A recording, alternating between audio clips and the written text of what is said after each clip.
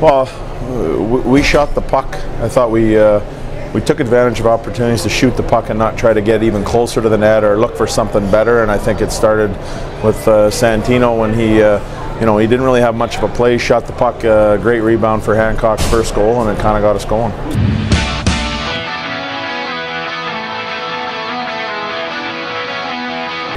Shoot the puck. The message tonight was understand what you have around you.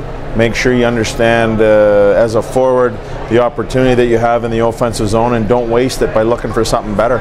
Take what's first given to you and let everything else happen around the rebounds.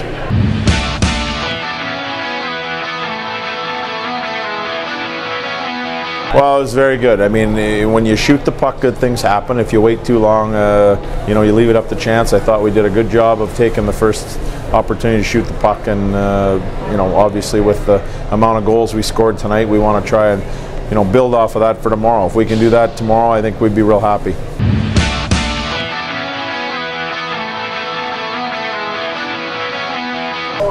Well, I think Michael was very focused right from the get-go. I didn't think we gave them many second and third chances, and obviously for him to have some help from the goalpost on that penalty shot, I think was a huge confidence booster for him.